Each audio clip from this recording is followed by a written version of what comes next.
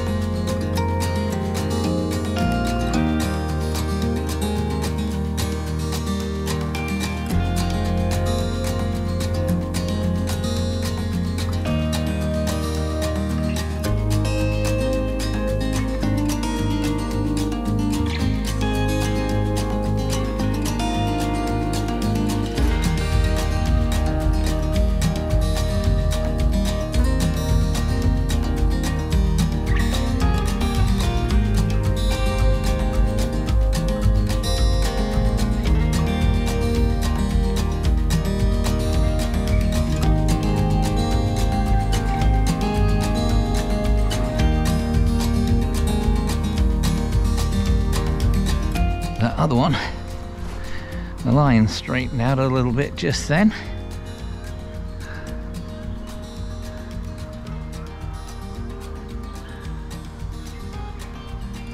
That can be a sign. Sometimes it's just wind, but more often than not it's a little fish.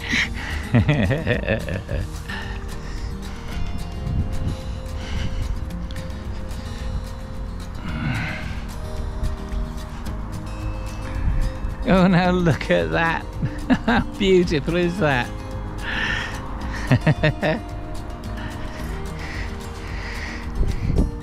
Now I would say that was a little wild brownie.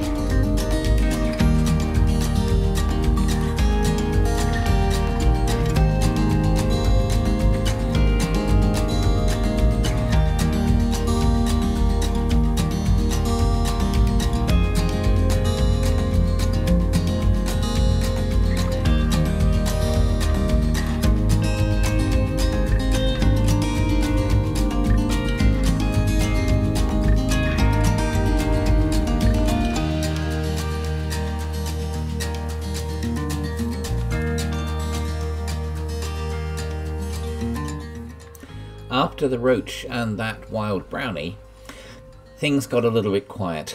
It was clear that the colour of the water was making it difficult. So I did what I was normally quite reluctant to do, and I cheated. Blatantly. I added a couple of maggots to the hook. And then I thought, well, we'll have a little look and see what happens.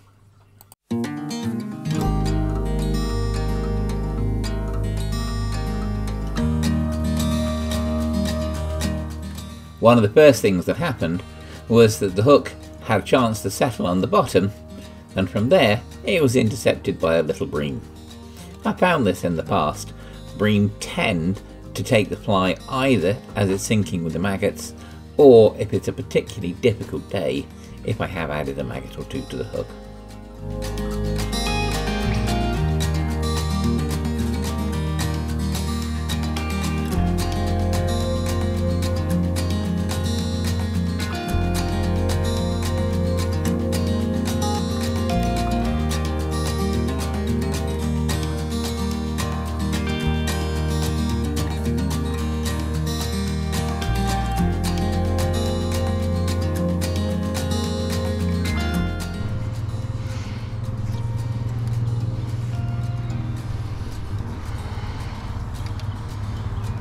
landed that a little bit short of the weeds,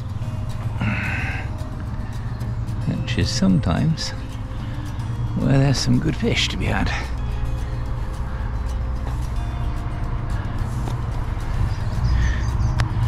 And I would have said that one had a fish straight away.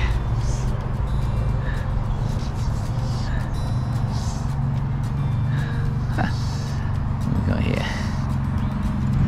Oh, nice rod. That is a out of there, all right.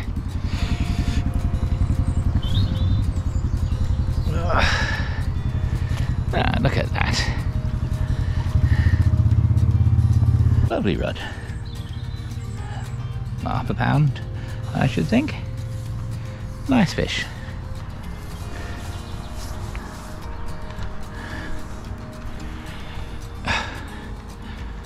And away. Oh, bless.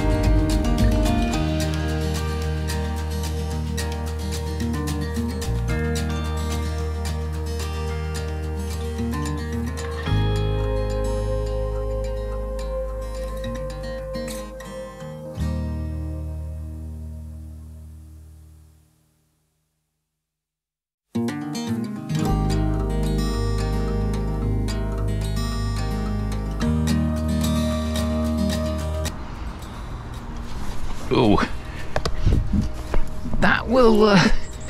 that will most likely be a carp.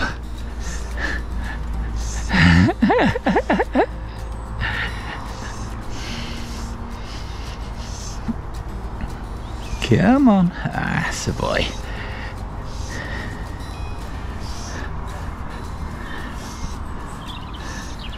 Doesn't feel very big carp. Little carp.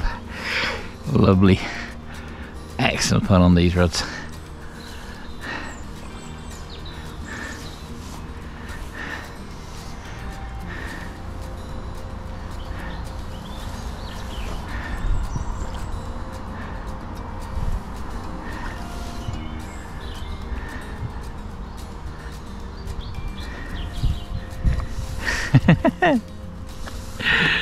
Lovely little fish.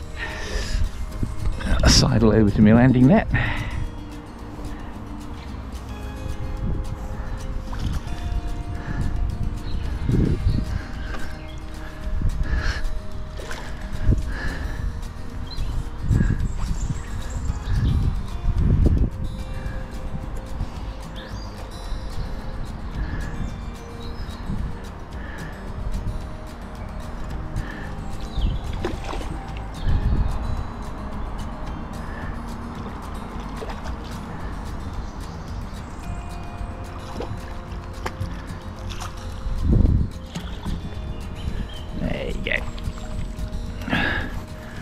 Always best not to chase them with the net.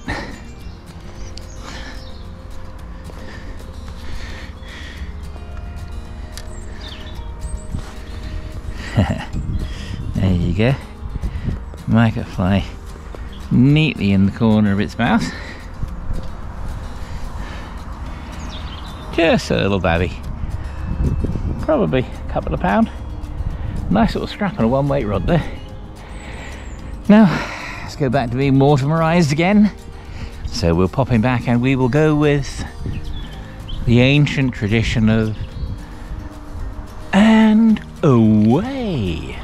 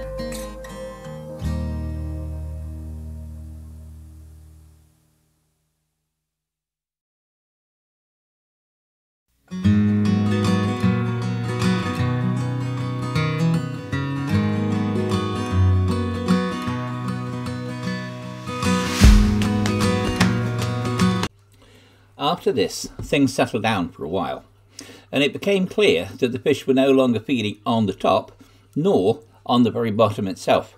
They had to be hovering somewhere in between.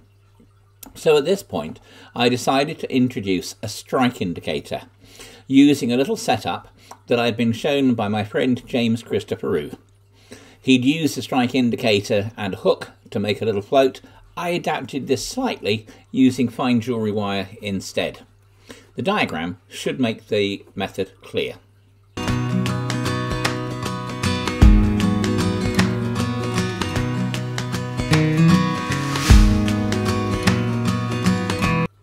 After experimenting with a few different depths, it turned out that the fish were hovering about 2 feet off the bottom. Pretty soon I found myself into another fish, this time a small carp.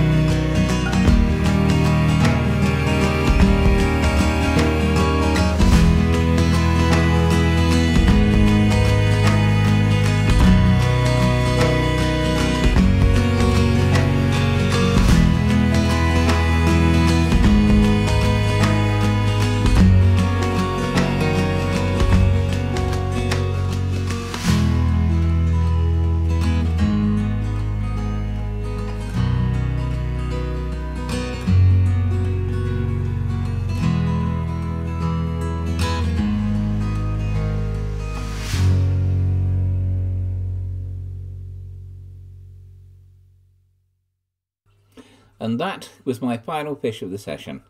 A couple of carp, a few roach, a little rudd and a bream, but not too bad on a day when the water was so muddy that I didn't think they'd have a chance to see the fly at all.